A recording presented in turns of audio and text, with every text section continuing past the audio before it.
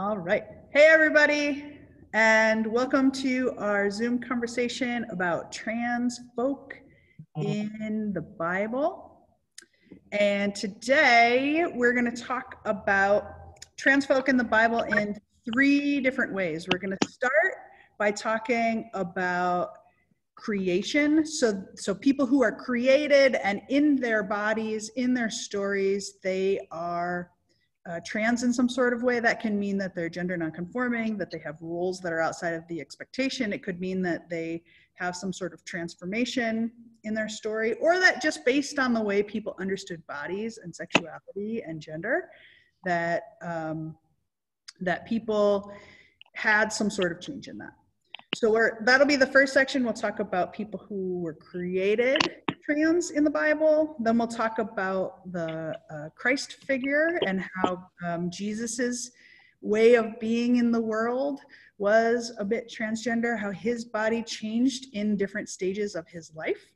And then we'll talk more metaphorical, some of the biblical ways that people's gender changes, either through metaphors about how Christians understand the world to work, or through physical transformation, or that idea from Matthew 25, the idea that wherever you see someone today out there in the world, that they are the body of Christ. And so that means the body of Christ is very diversely gendered.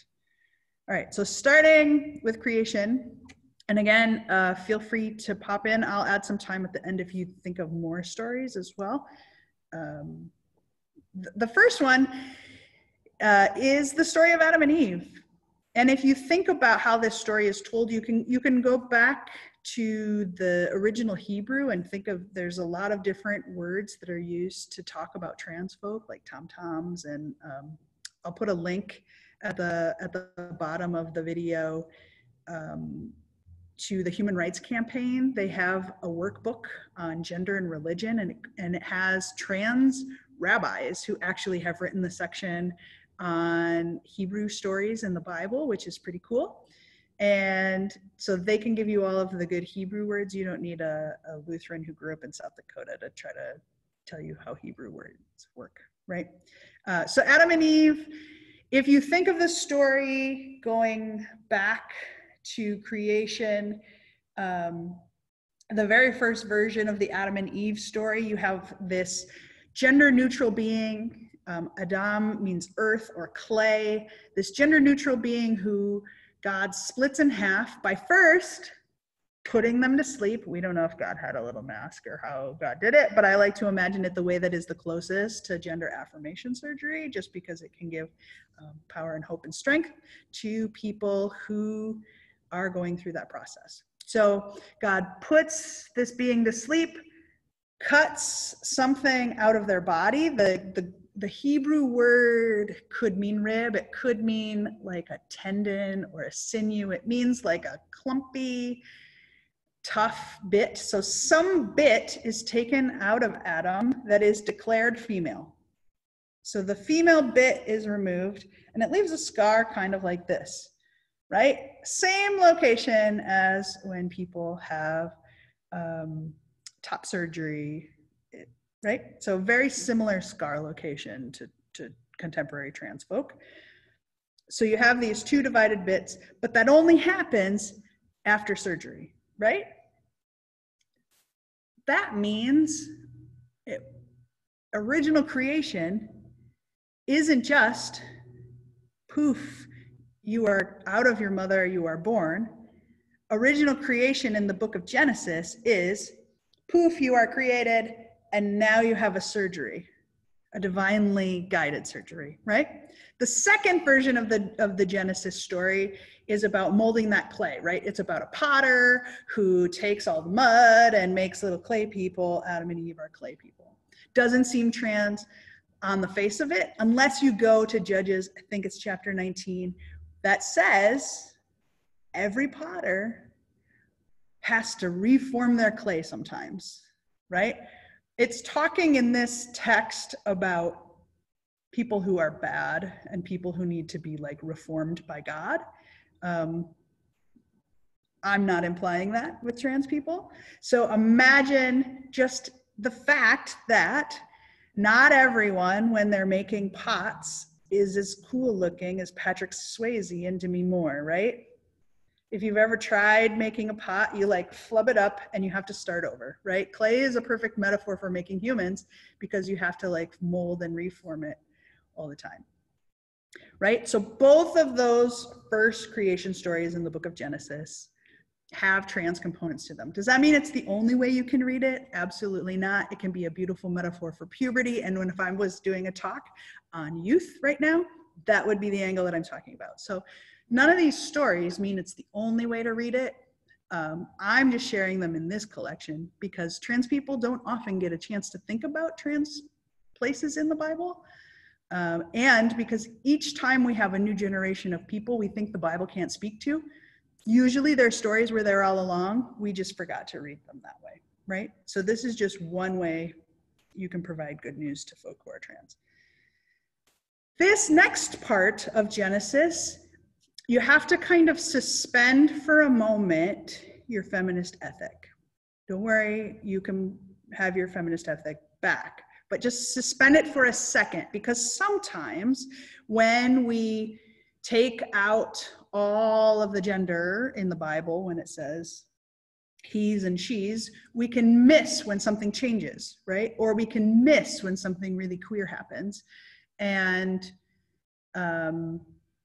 so just for one moment, suspend your feminist critique, which can be the next Bible study we do if we need to, and then just put on your hat of trans people don't get to hear about Bible stories very often. Okay, in the past, people in the Bible, people who were reading the Bible, had an experience of 4 genders. I don't believe this. Jordan probably doesn't believe this. But the Bible, the ancient people believed this, okay? They thought there were fertile men, infertile men, fertile women, infertile women. So if you started infertile and became fertile, you changed genders. Not a good way to categorize people. We don't do that anymore. Your self-worth is not defined by whether or not you can have babies. However, because ancient people believed these were separate genders, every time, the 8 times in the book of Genesis, that God changes someone's being from someone who is infertile to someone who is fertile, at the time they told the story, the people believed that person changed sexes. We don't believe that anymore, but wow, now you know of 10 times there were transgender people just in the book of Genesis alone. Okay, let's put our feminist hat back on. That's terrible. I can't believe they believed that. I'm mad. Trans people. There's also another section of the oral Torah. The oral Torah is like when people are like, what does that mean? I don't know. And rabbis got tired of being asked that all the time. So within their tradition, they're allowed to wrestle with God, right? Because Jacob wrestles with God. And one of the things that they did is they were like, okay, here's why it works. And so like really smart people would have these additions about Bible texts, about Torah texts, that were as cool and as fun to read as if they were sacred texts themselves. Okay, and so some of the oral Torah texts, we're trying to figure out about how the 12 people, the 12 men were born who come to form the 12 nations of Israel. And they thought, well, one of the daughters was going to not have a man, not have a baby boy, right? Feminist hat, sorry about that. They were going to not have a baby boy. So of all the girls, in order for fairness, one of the women, when she was pregnant, prayed that the boy in her womb, now it's not clear from the Hebrew if the baby was in the womb still or already born, but one of the women prays that the son who's going to be born, who's going to be the 12th of the sons of Israel, would turn into a girl. And tradition says that baby turned into a girl. That baby who turned into a girl, who started as a boy, then turns into a girl, then gives birth to one of the most effeminate Bible characters in Scripture. The Bible character who wears rainbow dresses. Do you remember who that is, Jordan?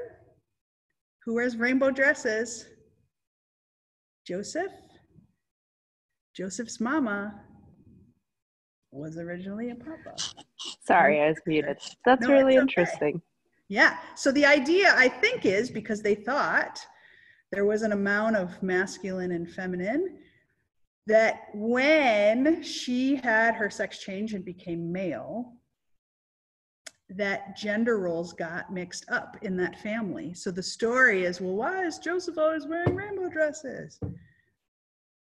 So that was the story they came up with about that, is because Joseph's mama also was gender variant. I remember reading something about the kind of robe that he was given. The coat of many colors was only ever worn by princess. So that's an interesting piece. Yeah. Peter Toscano does a really cool play on some of these characters. Can't remember the name of it right now, but I'll put a link to it below, about some of the different gender transgressions, is it called? Maybe. It's a good play. If you haven't seen it before, I think it's on like Amazon now, or you can download it. Anyway, so we're sharing some stories. We're in the part where we're talking about different characters of the Bible who are kind of trans in and of themselves. In our next section, we're going to talk about Jesus, and then we're going to talk about trans metaphors. We're still in the book of Genesis, but you can add to the pile eunuchs. Eunuchs can be a bit controversial because eunuchs weren't always trans by their own choice. Sometimes their testicles were crushed not with their consent. That's not okay. But also they're great vessels of wisdom that we can draw upon if we're looking for cool, intelligent folk who are trans or gender variant in some sort of way. Ethiopian eunuch maybe being the most well-resourced. Ethiopian eunuch was the equivalent of the Secretary of the Economy for Ethiopia at the time. And he is reading old scripture texts that are saying that people who have damaged testicles can't be anywhere near the center of the house of God. He encounters one of the disciples and he says, "What is to prevent me from being baptized?" So this is not an accident that he's asking to be baptized. It's not an accident that he's looking to the Jesus community to kind of transform his role in society. It's a very educated, academic, pointed question at the right person who can kind of make change happen in this new movement. And it made for a very trans-friendly early Christian church, which is pretty cool, that people were kind of drawing these inferences with each other. There's a lot to do with wordplay in the Greek about what water means, but we'll talk about that in the metaphor section. Male water carriers are another part of the biblical story. Male water carriers were men who were doing a woman's job. And so yes, when Jesus talks to the woman at the well, this is kind of an unusual gender incident that's happening, right? Because men don't go to the well unless they're proposing to someone or they're that intimate with the woman that they're hanging out with. So in John's gospel, when Jesus tells people where to go find the location of the Last Supper, he says, go find that dude who carries water, which was an unusual thing because that person was outside of the gender roles and people would have known about that. There's also some exegesis by folk like Ken Stone who talk about what does it mean that circumcision is one of God's major rituals? What does it mean, right? It certainly means that in a male-centered society where basically it was the symbol of your power, there was a lot of phallos-centered gods during that time, that a God who can reshape your phallocentric organ is one who has conquered kind of this patriarchal society, that God is reordering and reshaping things. The reason that I bring it up is not just to like make people who are participating in the Zoom make funny faces, which is fun and worth it for me, but also because if you think about it, trans folk who change their relationship and maybe have phalloplasty, the places they end up with scars are the same places people end up with scars in circumcision. So for someone who doesn't get circumcised, a trans person looks more like them than others. What a beautiful time for my kids to come and wave at everyone, right? Thank you. Sound good? Anyone else know of other Bible characters that we should talk about that you want to like make mention of? No? All right. Yeah. You do what? Hats are beautiful and they're Great. in there. Okay. Thank you. Bye. There's a number of other kind of gender bending Bible characters, some of which are, if we put our feminist hat back on, right? If we put our feminist hat back on, where we're like, yay, women can do everything. Some of those stories of female transgression, of people who become warriors, of women who are prophets or priestesses, we could put them in the category of kind of trans Bible stories, just because we want to have a full basket of trans stories as resources for people who feel like there are no stories that are about them. Or we could just like let there be a feminist basket too and not have to like have all the baskets for ourselves, right? So Yael, who's driving tent pegs through the heads of men, could be one of those stories if you wanted to keep them. Just really fun to say tent peg in mime, right? So the second section I thought we would talk about is transness in Jesus's story. Jesus, through the transfiguration, clearly has some sort of bodily change. As you just saw, my children are Black. And so it's always interesting for me to talk about Jesus suddenly being white from whatever Jesus was before that. The interesting thing of the transfiguration story is that we don't really have a good description of Jesus's body other than the color of it. We know that Jesus's body changes, and it changes enough that even the disciples who get everything wrong all the time noticed. But certainly there is some sort of change.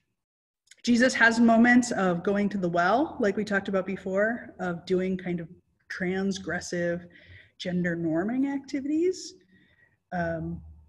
And kind of the biggest moment that we have, well, I guess we have, if we're going to talk about Adam and Eve having their scar right here, when Jesus gets poked in the side, Jesus is going to have a scar kind of in a similar location as some trans folk might. But the most obvious way that Jesus's body, we know for sure, changes is that when Jesus comes back from the dead, no one recognizes Jesus, right? Jesus's physical body has changed in such a way that is really hard to pinpoint. And it makes for some really fun stories right away after Jesus comes back from the dead, right? Jesus can magically appear in a room where all the doors and windows are locked, right? But you can touch Jesus. So how does that happen, right? So Jesus's body works in a form and a substance that makes no sense to us. Like, let's, let alone the fact that like Jesus could like transport 2,000 years into the future and be in our bread and wine, right? So Jesus's body doesn't necessarily work for us. Jesus's, how it comes together after the resurrection, we don't understand that.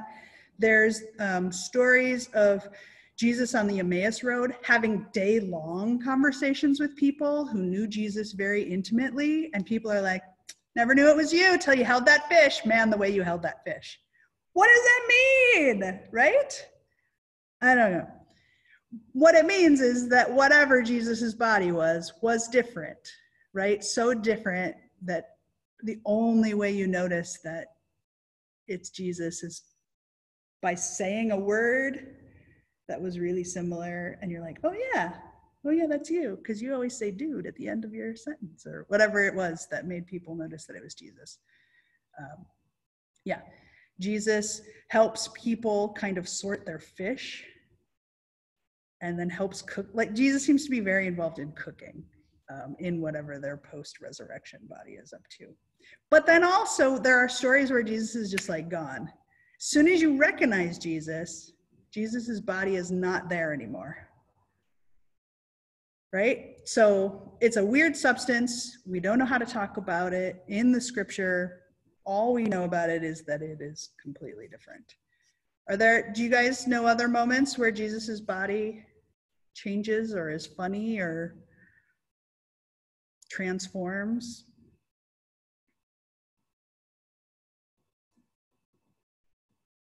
No? All right.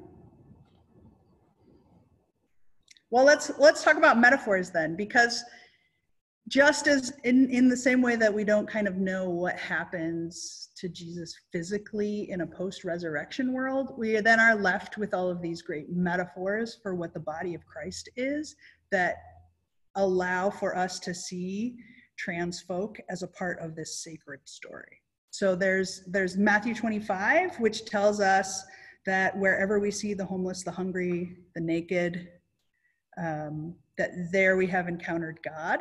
And so metaphorically, the fact that trans people exist today, and you don't touch them without their consent, but they exist, right? Means that when you encounter a trans person, you are encountering the body of Christ, regardless of whether or not you feel like their transness is acceptable to you. In the same way that you might not have wanted to see a naked person or not have wanted to see a homeless person, or whatever way that you're encountering God kind of outside your means. Early Christians, however, were super into trans people. Like, so into trans people that it bugged church higher ups. And there's a couple of ways that this is manifest. There's a really great book called The Female Men of God.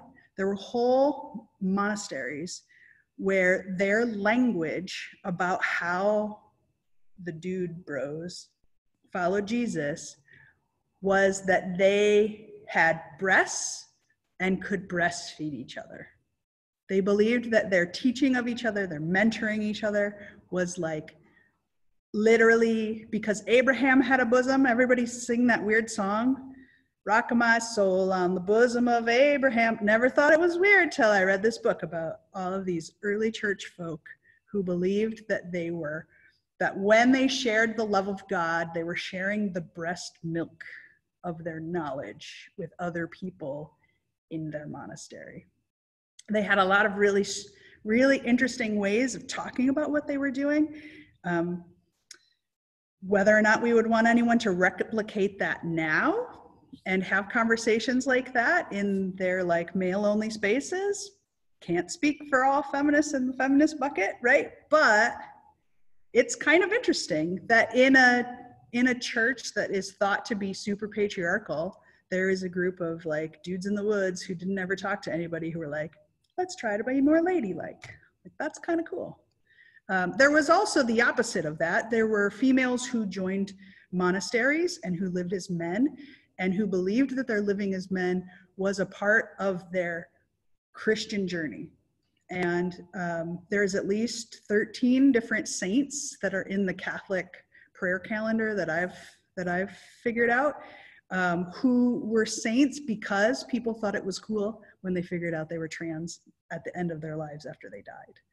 This happens, this is a warning alert that I'm going to say a word that's going to make people have faces in a second. Okay, it happens because of Greek wordplay, and you can find this wordplay in Aristotle if you're nerdy enough to look for it there. Because in ancient Greek, the word for sperm is a combination of two Greek words, one that is water and one that is spirit. So in a ritual where water and spirit come together, you could get a sacred sperm that would cause people to be born again spiritually. Yes, it is in the Bible, all over the place. Go back and read those texts about when Jesus is trying to describe to people what it means to be born again. He is talking about Greek wordplay. It's hard to preach this in front of other people because you have to say the word sperm a lot. But, okay, I'm going to try to not make lewd gestures that become memes. But now that you know that this wordplay exists, when you go to super high church for Easter, not this year, but when you go and look at their live stream videos, right, you're going to see in their ritual, everyone in the church knew Jesus was talking about sperm, okay? Because on Easter, there's this thing where you get a brand new Christ candle and you parade it into the church. Anyone ever seen that ritual? And then you go to the baptismal font and you dunk it. I'm not telling you what my gesture is. Yes, you figured it out. Good. You dunk it 3 times or until the wax drips off the candle and into the water, people. And then you go put it into the candle holder because it was a ritual about spirit and water coming together. So in the Nag Hammadi texts, there is a book called the Gospel of Thomas. In the Gospel of Thomas, remember, because they weren't good feminists yet, they took off their feminist hat and they thought, we're so mad that Mary's so smart. Why is she the smartest disciple? This is terrible. It must not be because we're dumb. It must be because she becomes a man in baptism, because women can't be smart. So Mary must have become a man in baptism when the water and the spirit and the sperm and the thing. Yeah, it's like 4 paragraphs of them saying Mary's not smart enough because she's a girl, but why is she so smart? Oh, because of baptism. So because they wrote down that they thought when you become baptized, you lose the ignorance of being female, and other dumb things early Christians said. People read those texts, and women who wanted to live as men went, cool, I found a faith where I can like be a guy now. And they would get baptized. You also see this in the Acts of Thecla. Thecla was someone who hung out with Paul. Yeah, Paul, grumpy Paul, had a trans dude who hung out with him. Thecla has a very tragic life in and of itself. She hears Paul talking out a window, and he's like preaching, la la la, Jesus is coming soon, let's all be celibate, because life is too hard if you're not celibate. And she goes, all right, I'm gonna do that. Her mom tries to fix her up in a marriage and says, you have to get married, I'm your mom, you have to. She says, no, I heard this dude Paul out the window, I've decided I'm gonna be celibate now, right? Remember, all of their livelihood, their financial livelihood is based on whether or not this daughter marries well. So she's like, I'm not getting married, you can't make me. There's a number of saints who are pretty cool, Saint Wilgefortis being one of my favorite. Saints who refuse to marry the people their moms picked out, pray for a sex change to God, wake up in the morning with beards, right? So Saint Wilgefortis wakes up with a beard. Guess what? Doesn't have to get married now because she has a full beard, okay? So there's some cool kind of trans saints. So Thecla decides she's not getting married. So you know what her mom does in the most loving mom way? She says, burn her at the stake. So her mom ties her to a pyre, sets her on fire, but she doesn't burn because God loves trans people more than Thecla's mom loved her, okay? So she doesn't burn. They try to do other bad stuff to her. She doesn't die. Finally, they get tired of trying to make her die. And they're like, just leave. So she cuts all of her hair off, right? And she dresses like a man, and she starts following Paul all around everywhere he's going to evangelize. Is Paul happy about it? No, he's like, go away. Everyone hates me because you're trans now. And she's like, whatever, I'm smarter than you. Let's go evangelize. And she does. She just follows Paul around and preaches. Finally, Paul is like, all right, fine. And that's the end of the Acts of Thecla. It's good. You should read it. Now that you know all the gruesome parts happen. So there was this group of people who in this early church, they took this really sexist language and they used it for their betterment to like live in the bodies that they wanted. There's a number of other saints who were discovered on their death to have pierced ears. Oh, they were a girl all along, is what the ancient people believed. Or, which I think kind of is saintly, there are folk who were accused of fathering children. So they're women living as men in monasteries, so they have a vow of celibacy. And the reason they're declared saints is because they knew that they hadn't done it, but they left the monastery and raised the children. Right? Saints. And then upon their death, it was discovered they couldn't have fathered the children, right? And people celebrated them within their communities, like for so long that they're still in the prayer calendars. Yeah, Catholics still have them in their prayer calendars. It's kind of cool. If you're interested in learning more about those, this is the like weird part, but I did put a bunch of them together. This is called Queerly Lutheran. I wrote it in 2009. It's a collection of stuff I researched while I was in seminary. And the back of this, there's some geeky like Lutheran stuff in the beginning, but in the back there's a prayer calendar of different people who are LGBTQ.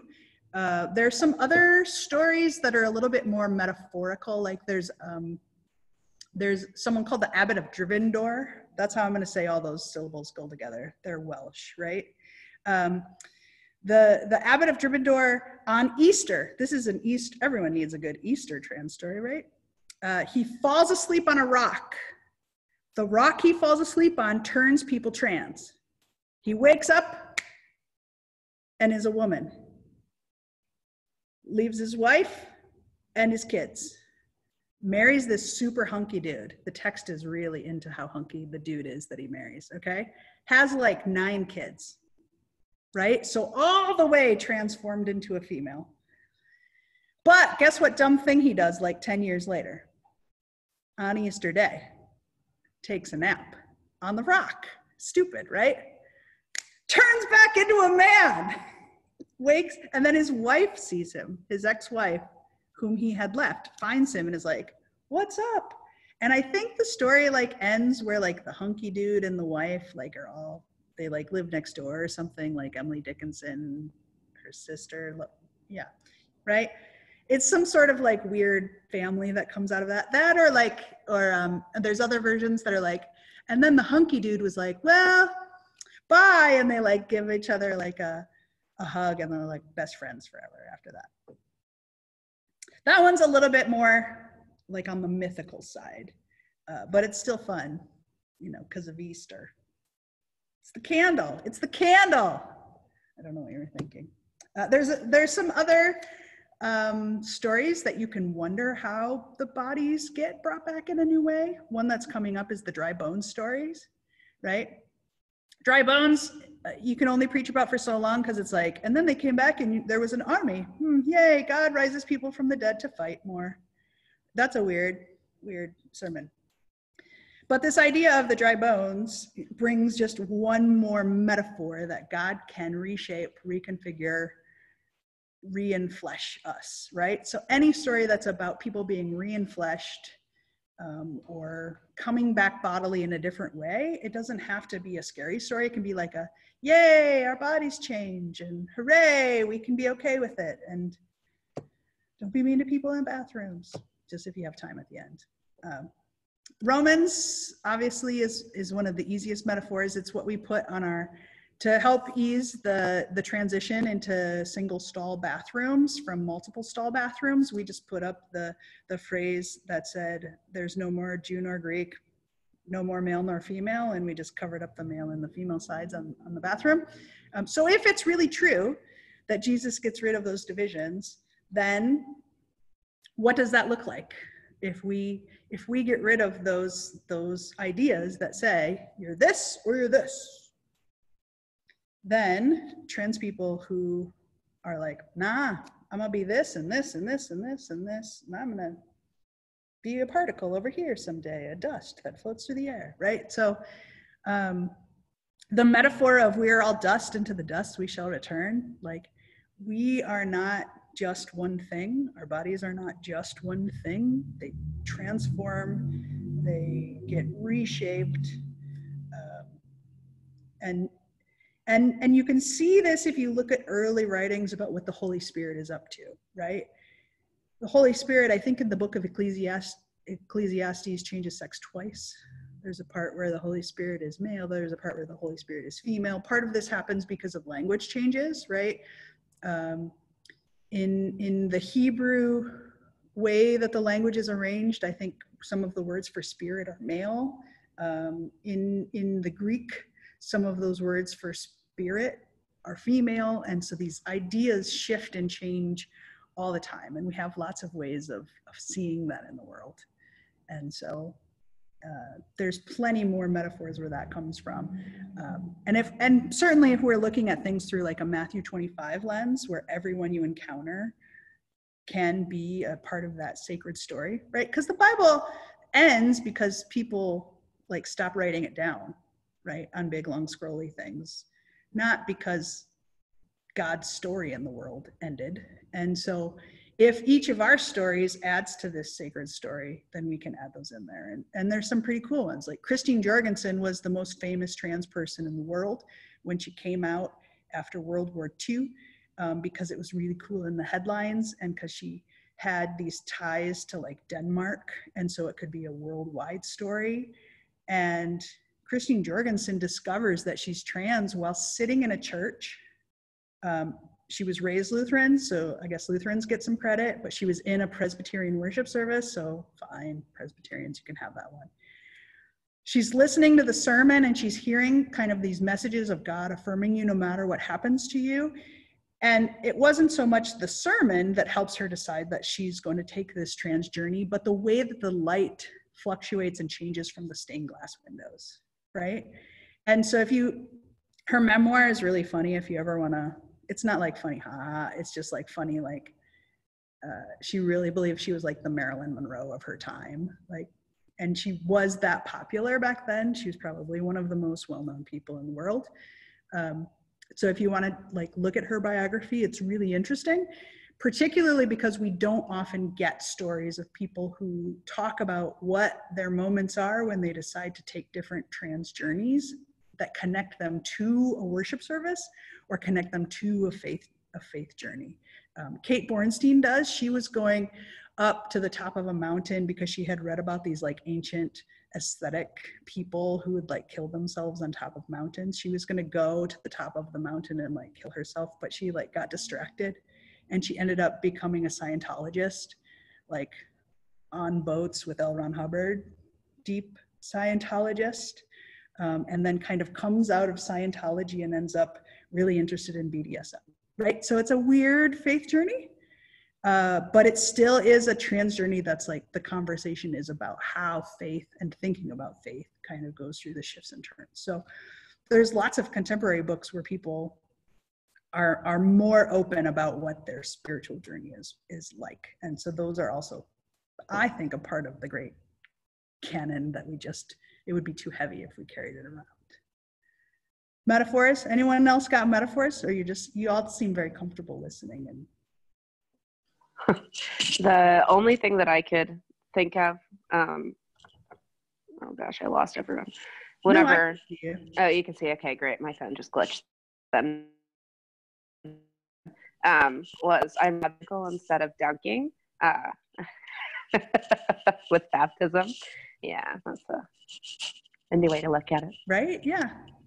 Yeah, and those traditions come from like mikvah traditions, kind of in the Hebrew traditions, and feeling like you can get a fresh new start by encountering some sort of sacred water. And the beautiful thing is that there's bodies of water kind of all over this planet that people see as being sacred, and ways that you can encounter those rituals in very different ways. But I think you're right that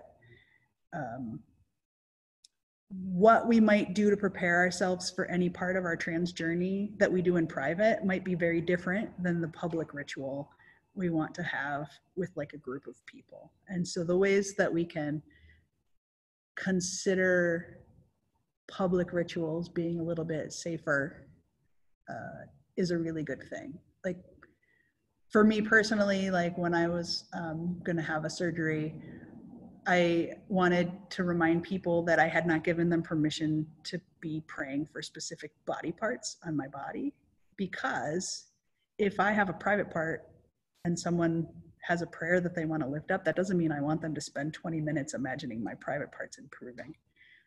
God knows what's happening and God can like help with what's happening, but body privacy can be a really important thing. It's part of what's really difficult about talking about trans Bible characters in particular is we don't know how they would choose to self-identify, right? Trans wasn't a language that happened back then. And just because someone was born female and lived as a male doesn't mean they would consider themselves trans if we could like wake them up and ask them in the middle of their story. And so it becomes a really tough thing. Like Joan of Arc, it would be really easy to assign her story as a trans story because she is killed because she refuses to wear female clothing. But she also has other moments where it looks like she might not be killed, where she renounces all of that. We can't, from the distance of the past, just freeze anyone's story into one moment of time to categorize them, unless that story keeps someone alive. And then by all means, like falsely tell someone's story, because any story that helps someone have hope or life or joy is a good story for today. And then tomorrow we can kind of like talk about stories in a safer way or in a way that is more nuanced and fuller and talks about intersections and all of those things. And so that's kind of my hope, is the more that we can see trans folk in Holy Scriptures, the more that we can treat people like their lives are sacred and worth staying alive.